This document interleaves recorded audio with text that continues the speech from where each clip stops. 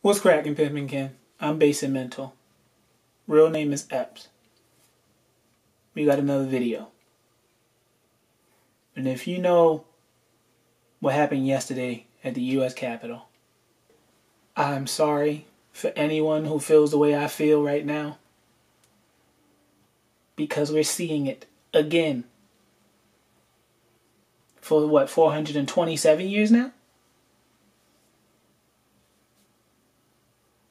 This is the very thing Black Lives Matter was talking about. At least it was originally.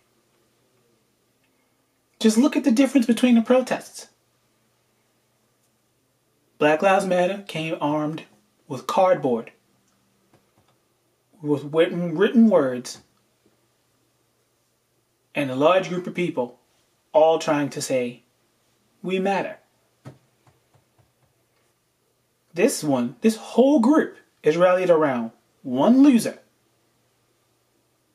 who got kicked out of office. Well, not kicked out, he got run out because the voting, essentially, and all these people rally behind him. Someone who incites all the things America isn't supposed to be about. And nothing happens. And let me be very clear. If you in any way, shape, or form believe what happened yesterday was right, don't follow me. Don't subscribe to me. I'll do better without you. Because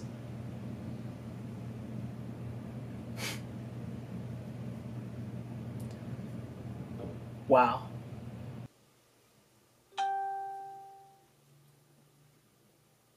Absolutely nothing. That was my phone going off.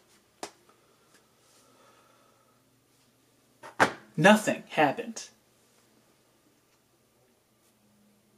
Yet, there was a black woman who lost her life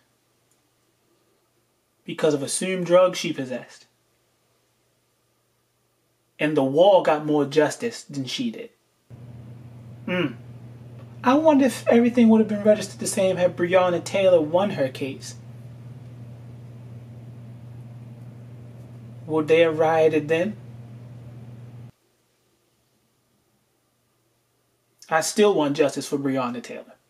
And it hurt me to my core. She never got it. And I can't help but recognize that all the same things they were doing at Black Lives Matter protests, they did not do to them. And their intention was to riot. They came out in droves, armed, and had there was a standoff of people with weapons. At least 4 people died in all of this. And nothing happens to them. Black Lives Matter had people who joined to riot and people who were planted to cause riots.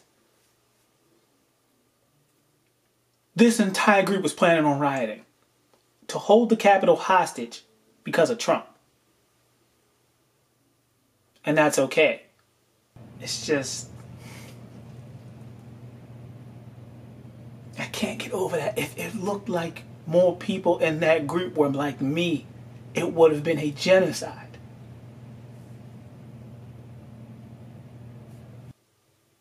Because of what they look like, right? They're not horrible people. They're just protesting. Yet you're stealing, rioting, killing people. Nothing happened. Literally let into the building. Black Lives Matter trying to walk the streets. Blocked off at every section. Forced to go home. Military sicked on them. And I can't help but not feel surprised. Like, I'm not surprised at all. I'm just whelmed. I remember seeing video after video of protesters with injuries from doing absolutely nothing. Like there's a video or picture going around the internet of a black girl standing in front of the cops in a flowy, like grass green colored dress. And the cops are in SWAT uniforms running towards her, grabbing her. But we didn't see any of that at this riot.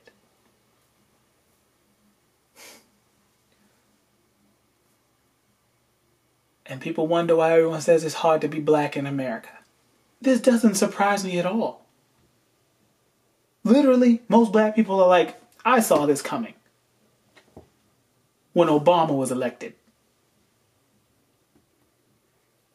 Now that there's a female vice president, there's a white riot. Oh, I'm sorry, let me be more specific. Now that there's a female black vice president, there's a riot. Oh, and let's not forget, the cops let them in. Pictures were being taken with the rioters by the cops and security guarding the building. And the part that pisses me off the most, literally the most, is that after it was all done, black people were cleaning it up. And I wonder how many people missed that detail. Because in my opinion, black people have done that the entire time of being in America. Literally the entire time. Yet we can't admit that. And the media still decides to call them protesters. And the police there, heroes. I'm sorry. In my understanding of cops, their job was to protect the Capitol building. They let people in. That's the exact opposite of a hero. A hero, essentially, in my definition of a hero, is essentially someone who refuses to sit by while wrong is being done. There were a lot of heroes sitting by while a lot of wrong was being done. And when a lot of right was being done, they were shooting at them.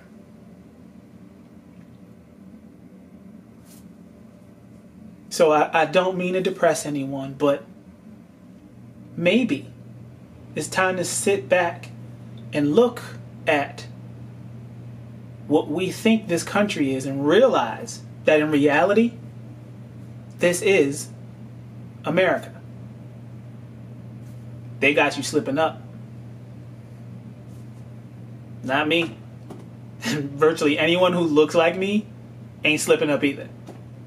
Saw it coming 12 years ago. But maybe I'm just crazy. Maybe I'm just that black person looking for an excuse to say white people did this. But it's more than just black people seeing the problem now. And because of that, there's no real running away from it. I guess this tearing down of the golden statue or golden crown of America really got white people shook. Or these Trump-based white people.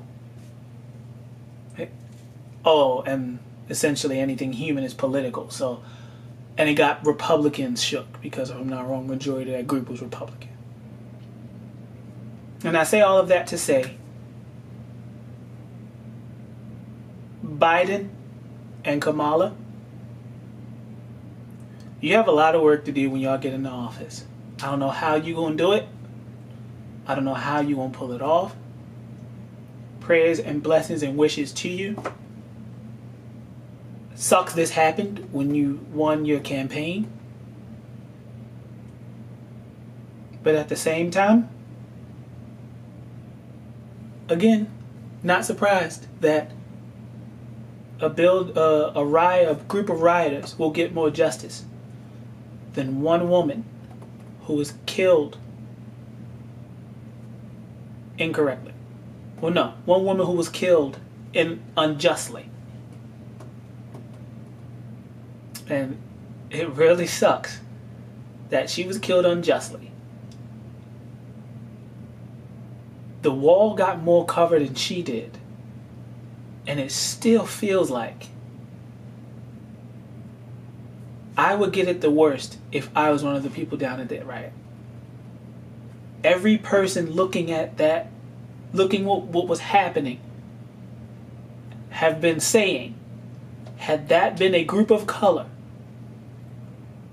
it would have been a genocide.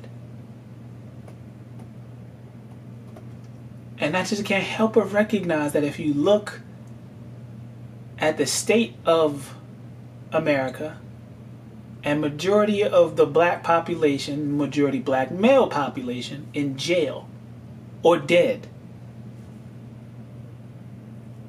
wonder why it's so hard to do anything anymore.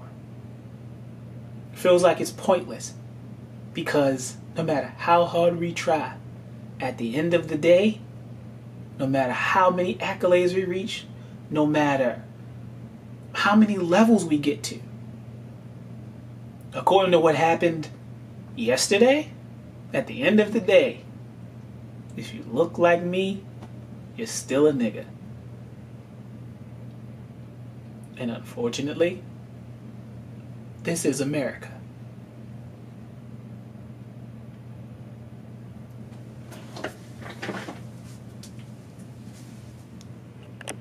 I'm your favorite Arttreprenuer BasiMental.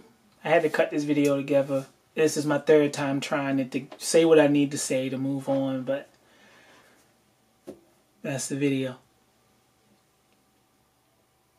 It was meant to tell the truth, get what I needed to get off my chest so I can keep making video content.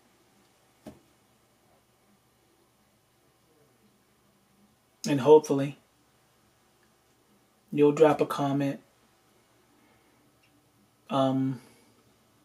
saying what you thought about it. And I know this is opening up a whole lot of floodgates. Please be respectful. If you can't, don't comment, don't subscribe, don't watch the video.